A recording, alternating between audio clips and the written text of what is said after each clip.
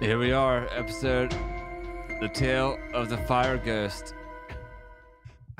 Ben's over here making a makeshift Pepsi Twist, which I haven't drank in fucking 18 years. I remember, actually, I think I started smoking around the same time it came out. So it was like my mouth tasted like Pepsi Twist and cigarettes all the time. There you go. Yeah. It's good times. We also looked it up. Apparently, it's still available, just not in America. Yes. Yeah, it's also Italian imports on it overseas. So maybe we'll get a gift of that hopefully soon. I like how you said episode, and then we don't fucking know because they fucked it all up on Wikipedia. Yeah, see our previous entry of The Tale of the Finished Painting. We were going to order the whole podcast of the... So it would be episode 11. Yeah. Yes. It's listed 10 on there, though. Yeah. It says 10 on Wikipedia because it's wrong. I remembered absolutely zero about this episode, by the way. I had no memory of it. I think I'm right there with you, even though like I said, like I want to say in like season 3 near the end, me and Ashley were starting to binge watch season 4, and we watched the entire season of season 4. Mm-hmm. And yeah, they're starting to go off the rails. Well, this one starts out with an argument between Kiki and Sam. Apparently, her locker got broken into, and the sweater that Kiki loaned Sam was stolen. Kiki's pretty pissed about it. Tucker runs in and completely drops the whole bucket of water. Now our theory is correct now, so they are bringing the water with them, which one bucket can completely extinguish the entire fire now. From I guess it's from a lake or something. Yeah, well, also, like, it's only a few, like, it's like 2 water bottles worth of water that comes out when he drops the bucket. Like, it's not much. The whole Menace Society is ready to kill each other and call this meeting off. Then Betty Ann plays mom and settle everybody down. Gary says Tucker's up and says, sometimes it's hard to cool down. Because the story is about fire. Mm-hmm. Go figure. When given the chance, it can cause horrible destruction. And Frank's face is like, what the fuck? Danger can be down when put out. Whatever that means. That's what I wrote down here on shit notes. Yeah, well, like, I guess what you're saying is like, is it really dead? Smokey the Bear taught you to mix the fucking campfire up. You pour a little bit, mix it, and then you put more on. And you mix it again. You make like a soup out of a bonfire. Oh, his name's Smokey Bear. Not Smokey the Bear. Smokey the Bear. No, Smokey Bear. Look it up. You look up that there actually was a real life bear that was... Yeah, sure. That it was the whole mascot. What's my favorite mascots? I want to dress up as Smokey Bear for Halloween one year if I can get... I had to get an authority from like the National Park Service or a Forest Association that has the rights to it. We see some burglars like sneak into a place and get stuff out of a dresser, strikes a match. Turns out to be an old fire hall, and an alarm goes off. Oh, it's a surprise party. This actor there looked like Lee Bridges, by the way. Or Lee Bridges, one of those guys. Yes. I thought it was him until I looked him up, but it's not. It's a Canadian actor. We met Jimmy and Roxy. Their parents split up, but have remained friends, even though they have some issues. Okay. I'm glad you said that because I thought this was a stepdad the whole time. No, that's a biological father. That's a real dad. Yeah. Okay. Their mom gets what I think is a pager, right? Sure. Remember those things? Yeah. Ashley, did you have a pager? Yeah. Did you ever use it for anything but drugs? I didn't really use it much at all, honestly. Okay, yeah. I'm not admitting for shit. drugs. I thought that's what most people used it for when they first came out. No, I mean, they used them like we use cell phones now. Like, All right. you wanted your friend to call you, you'd page them with your number, they'd call. I mean, It was really kind of dumb. Yeah, I don't remember anybody I knew who had one, but I do remember like someone would get a page at a store and ask the person working there to use the phone real quick. This is probably drugs. Probably.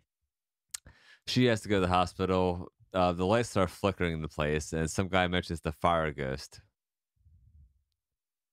I had her hear like windows start breaking, and he hits Jimmy in the hand. Well, yeah, Jimmy is sitting. Well, they're like, there's no such thing as a fire ghost, and like he's sitting in a chair next to a window, and the window busts out. Yeah. Okay.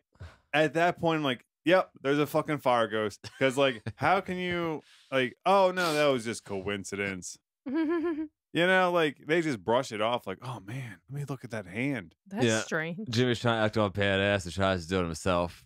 Then it's mentioned that he's showing issues says since his dad's not around much anymore. You know, that's party right there. Mentions playing a video game, but gets a call to go. And it's all white people in the squad. I didn't see any black people working there. Did you? It's Canada. Ah. I don't know. I just wanted to say it's Canada. He asks Roxy to call the hospital. Roxy goes to call mom, but the phone's dead. The lights start flickering again. And then some guy comes down a pole. It says the wind knocked out the phone line. Okay, so it was, you were bringing this up. You said phone line or power line? I swore that they said phone line, but they're walking around in there like there's no power, and they've got these like turn of the century candle holders, and it just. But I mean, I guess a phone line and a power line, they're all on the same pole. No, I think they're two totally different lines. Although, wouldn't a firehouse be like a hospital where like Wired there's up backup with it, generators? yes. Yeah, you'd think. Yeah, if a hospital loses power, there's going to be people dying there. So they have to make sure that shit's working. But this guy that slid down the pole, his name is Jake.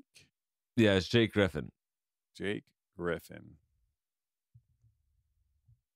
He says to watch the place while the people are gone since they got a call. Roxy's the same actress who was in The Guardian's Curse, if you noticed her. Guardian's Curse. The one with Danny Cooksey from Sleeper Shorts. He was in that episode, the one with the Egyptian. Oh, okay.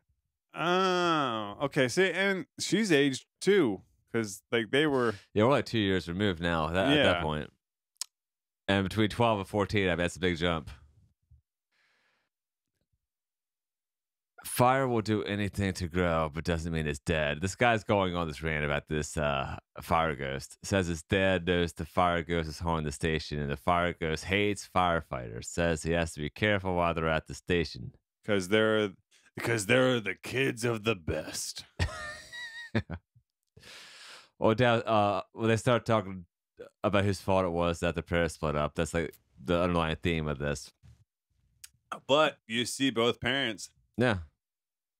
And something catches fire in the equipment room, but goes out. I think we hear this thing that says "son of a murderer." Yes. All right. Well, the phone rings. Got it. The phone rings. Oh, the phone works. You're the son of a murderer. Yeah. Pepsi Twist. Oh. The acid's a bad thing, though.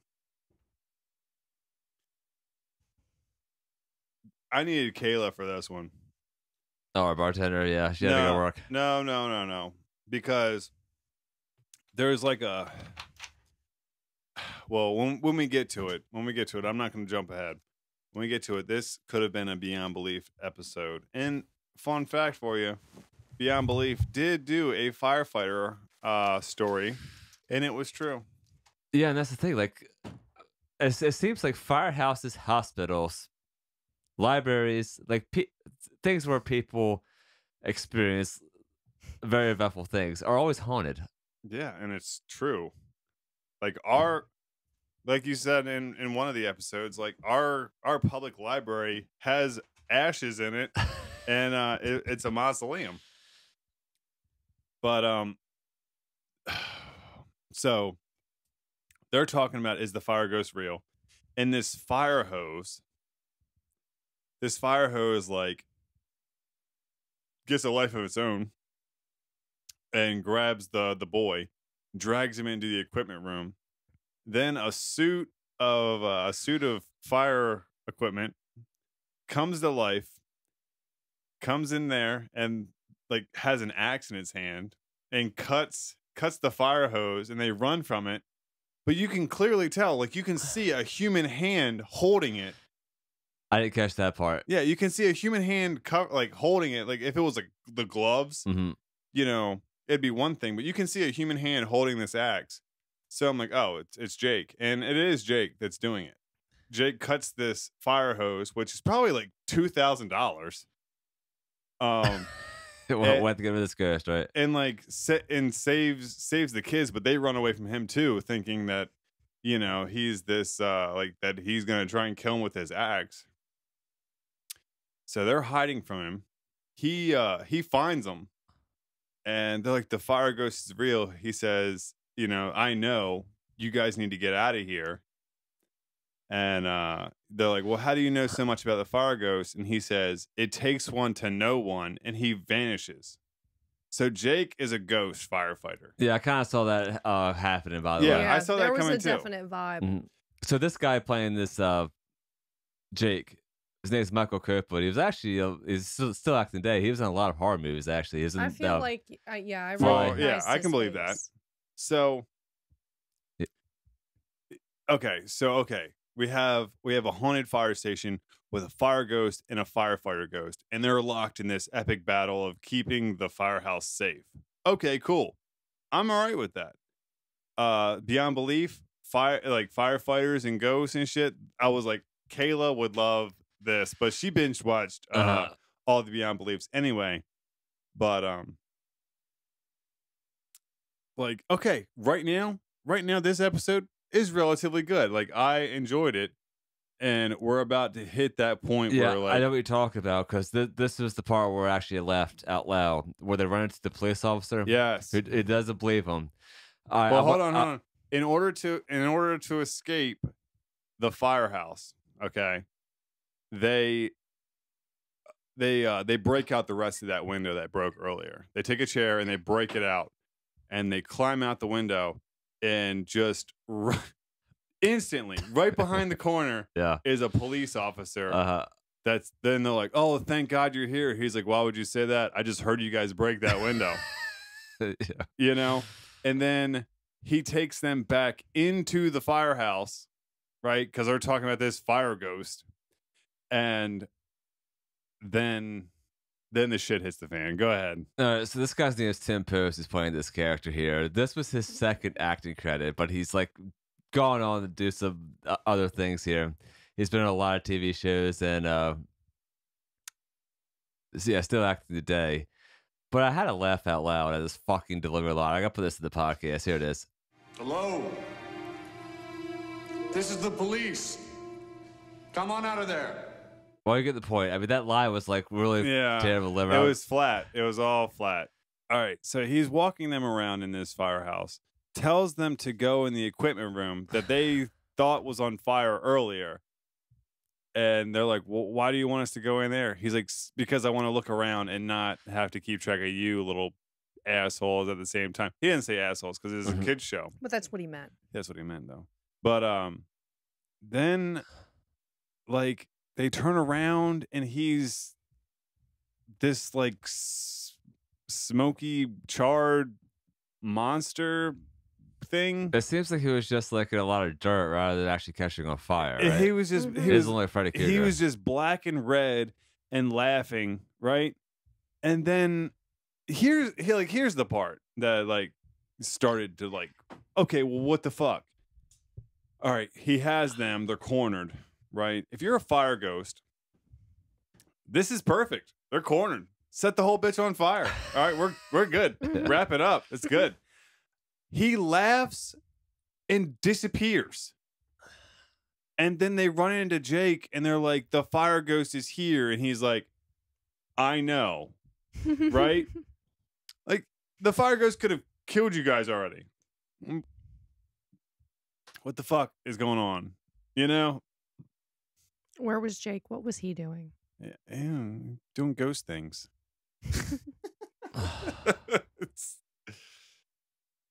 So he's like, okay, he's a crafty one because the fire ghost was already outside the firehouse. Like, okay, why don't you go set a bunch of fires on the whole damn road? You're outside the firehouse already. Now, who was this fire ghost? Because I was trying to figure out the whole fucking episode. I know Jake probably went on a tangent about it, but yes, he is the fire that Jake died in. Their dad saved an old woman. Okay. Jake went back into the house to look for more people, and Jake, like the Roxy's dad, said the roof is going to collapse, and it did, and killed Jake. That's how Jake died, and that's why he's a ghost. So why is the fire ghost a human form? That's just fucking. I don't know. We don't. There's a ghost. Shit. I don't know. Why isn't he just fire form? But I mean, like, fuck. I don't know. It should have been someone that passed away in the fire. Yeah, that made more sense. You know. But I don't know, man. Like, it just starts to go to shit right here. Yeah, I don't actually. Other than the ending, I don't have much to say about this. So okay, so now they're gonna try and kill the fire ghost. The boy, what the fuck's his name? Jimmy. Jimmy. Oh, Jimmy.